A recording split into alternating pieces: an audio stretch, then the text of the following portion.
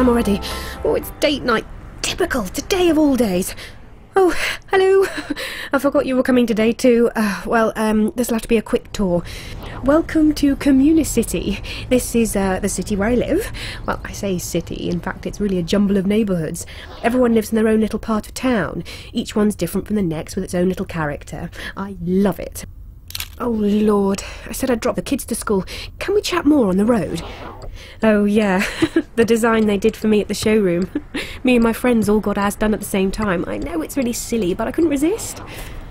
I love zipping through all the different pods and scooters, and it's nice not to have to worry about crashing or being late.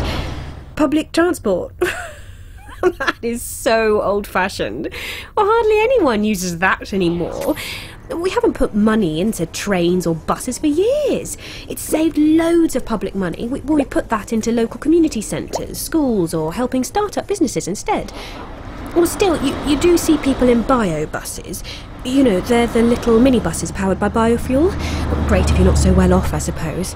Oh, looks like I'm running a bit low on juice. It only happens when you're already late, doesn't it?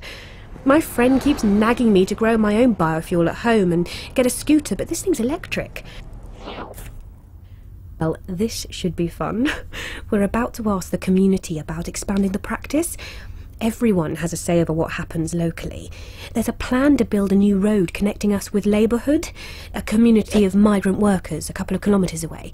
It makes economic sense to establish links with other communities in the city who we really fit with, but this is different. It could mean more patients, but it would be good to get the cheap labour coming in. Hiya, how was the rest of your morning? I'm starving. I'll have to eat cheap. Food is so expensive. Despite the vertical farming, growing food for everyone is still a real challenge for many communities. Land is so hard to come by. I'll have to eat on the run. House calls this afternoon.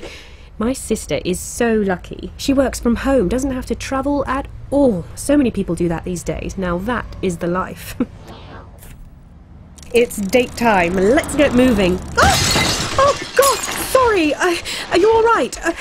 No. I can't stop. I'm really sorry. Oh, I forgot some people still ride a bike. Funny how many people still don't have at least a little electric mini scooter. Well, I'll say goodbye now.